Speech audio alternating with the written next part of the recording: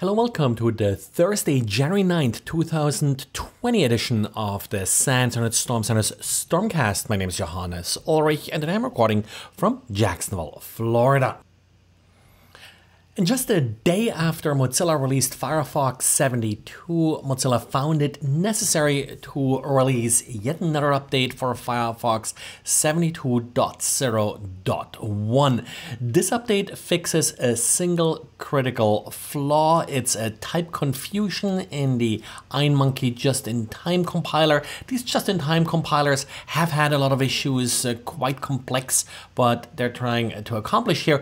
And the reason they sort of pushed out this update so quickly was that this vulnerability is already exploited in targeted attacks in the wild.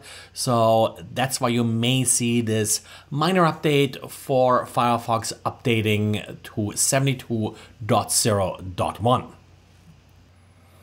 Trend Micro found 3 applications in the Google Play Store that took advantage of CVE 2019-2215. This was a vulnerability in Binder, the inter-process communication on Android, and allowed for privilege escalation. It was fixed by Google in October, but these applications actually started showing up in the Google Play Store as far back as March, according to Trend Micro. This vulnerability has been exploited in some targeted attacks, so kind of interesting to have applications in the Play Store exploiting this vulnerability a few months ahead of it actually sort of being publicly known and patched. This vulnerability has been used by the NSO group, which is also known sort of as the Sidewinder APT in some circles.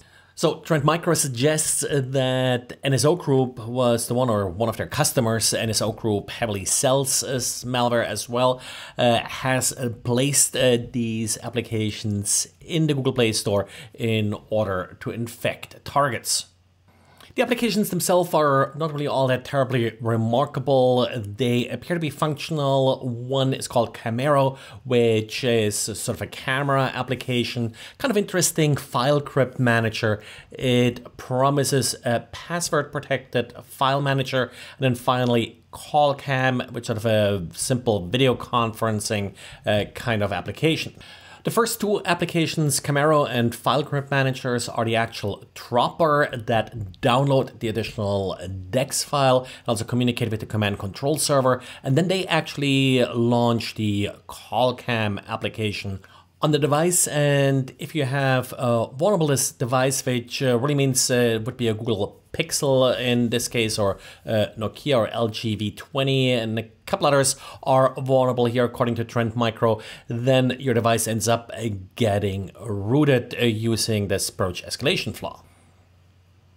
Well, and if you are considering yourself a target and you are afraid of people spying on you, then you probably heard of Tails, the secure Linux distribution. Well, a major update was released, version 4.2.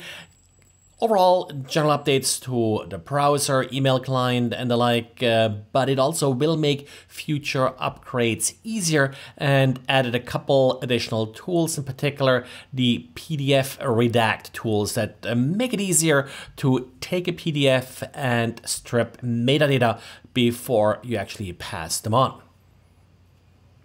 And Checkpoint's research team took a closer look at TikTok, the social media video platform that has gotten a lot of press recently.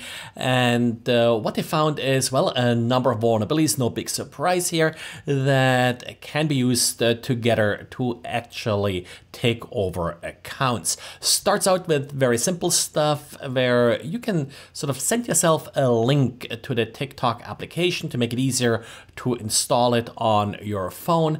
Trick here is, well, someone can send this to any mobile phone number and can actually modify the link that's being sent. So this will show up as a legitimate SMS message from TikTok, but the link may go to a malicious location, which could actually be, and that's sort of one of the points here, within TikTok itself, but then due to cross-site request forging issues in the application, clicking this link, this legitimate link to TikTok itself, will actually trigger things like, for example, account resets and the like. So that can then be used to take over the account. Pretty straightforward vulnerabilities, very classic sort of web application issues. If you are a developer, you may want to take a close look here to learn from their mistakes, and hopefully you already know these lessons. Well, and this is it for today. So thanks again for listening, and talk to you again tomorrow. Bye.